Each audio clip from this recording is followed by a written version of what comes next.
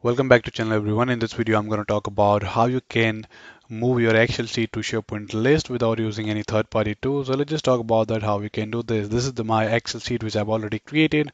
This is saved in my local system.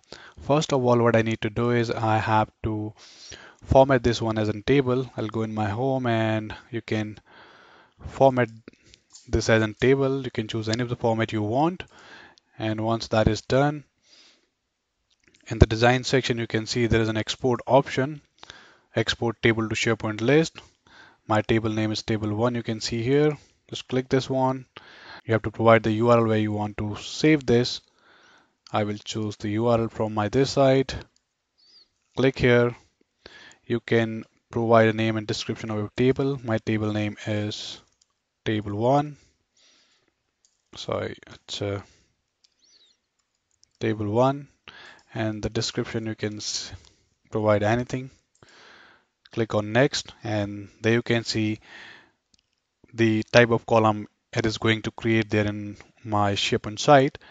All are single line of text and the employee ID will be a number column. So one drawback of creating this one is that it's create all single line of text there. There is no, you can see the drop down and other kind of column it will create. So just click on finish. It is saying that the list has been created successfully. I'll go in my site content and will refresh this one. You can see the table 1 is there and all the list data is now available here. So this is the way you can export your Excel data to your SharePoint list, but the only drawback is that you cannot create, the type of column you want to create, right?